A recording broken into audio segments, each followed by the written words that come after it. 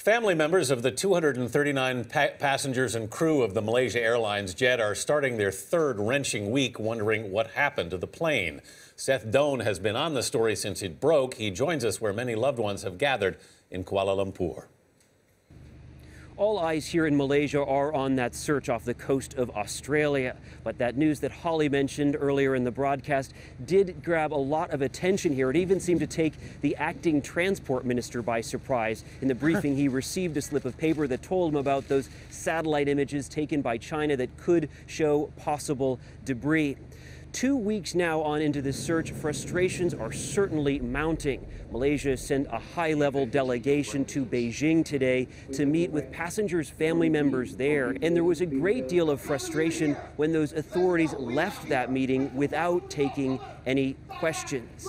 For the family members that we've spoken with, there's a real range of emotion when it comes to identifying this debris. Of course, everyone here wants answers, but many do not want to find the debris. They want to find the plane intact.